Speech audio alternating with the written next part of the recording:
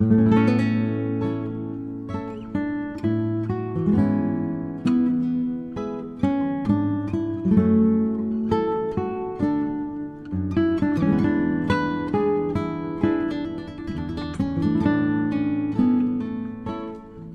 launch of SpaceX's Falcon Heavy, carrying Arabsat 6A, has been delayed a day till Wednesday evening, April 10th at 6:36 p.m. Eastern Time, from Pad 39A at the Kennedy Space Center in Florida. The launch was delayed from Tuesday night due to potential weather problems at the launch site. The weather forecast for Wednesday night is much more favorable for the launch.